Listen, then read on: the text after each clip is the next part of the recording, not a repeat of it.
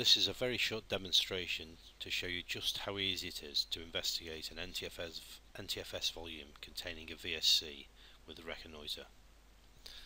First we create a case file.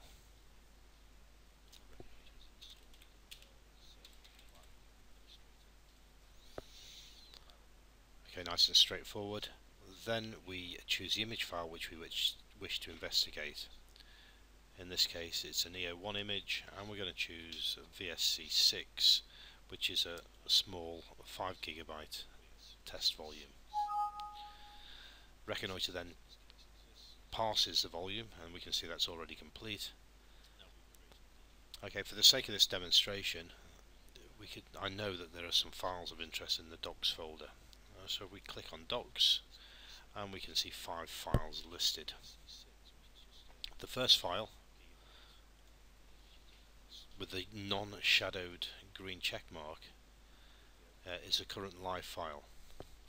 And if we now move down and click on the Pictures tab, we can see a picture of our dog playing on St Ives Beach. The VSC column shows the Reconnoitre VSC number, with 0 being the live files and any number greater than 0 being within a VSC. And the VSC date column shows the date on which the VSC was created. Obviously there's no entry for the live files. If we click on each of the files within the shadows in turn, we can see that the picture for the first 3 files stays the same, but when we click on the file in VSC4, we can see that the picture's been edited.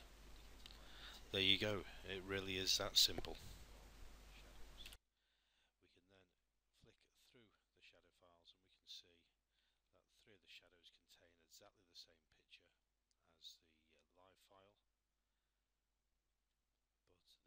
but the shadow here in VSC number 4 is slightly different, and this is a version that hasn't been edited. We can scroll across and actually see the date